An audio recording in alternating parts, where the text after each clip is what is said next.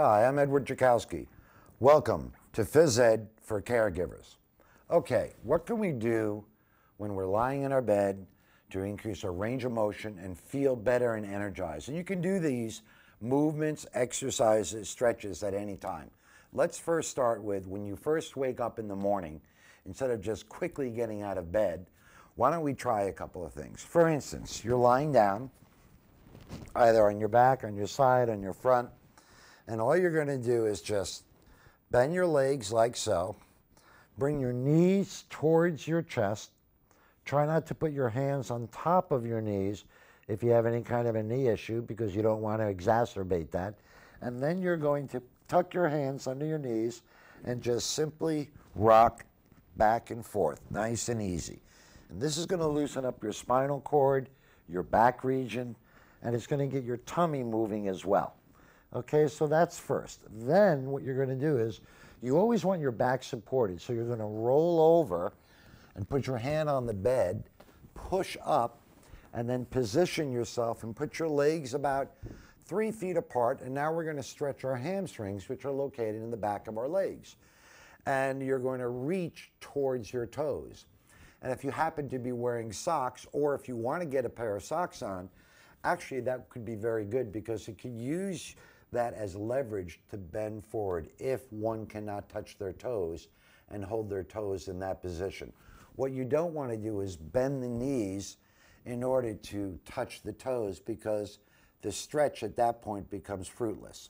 So it's better to have your legs straight, reach towards your toes, and with time, as you become more flexible, you'll get there and beyond, of course.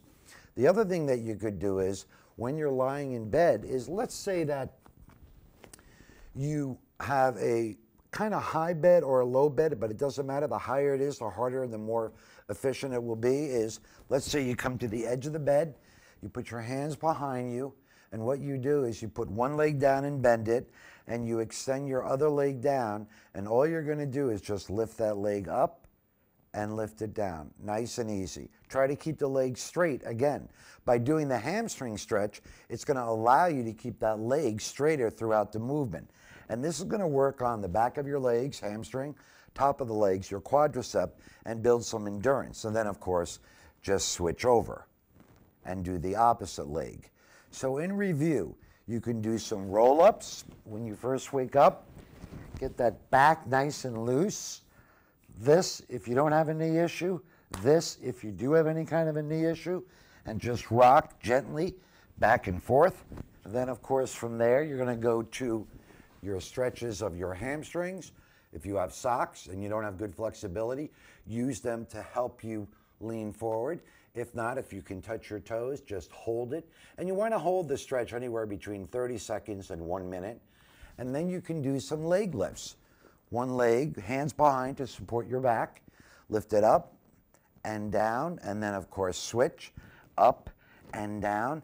And the last thing you could do is just bring your knees up towards you with your feet on the ground, and this works your tummy a little bit, and you just bring your feet towards your chest and back down, towards your chest and back down. Don't jerk.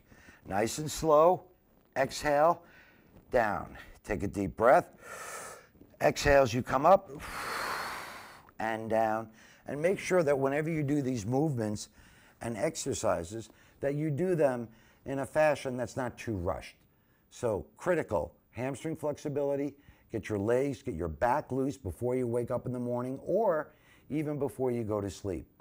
And those are the tip of the day with PhysEd for Caregivers.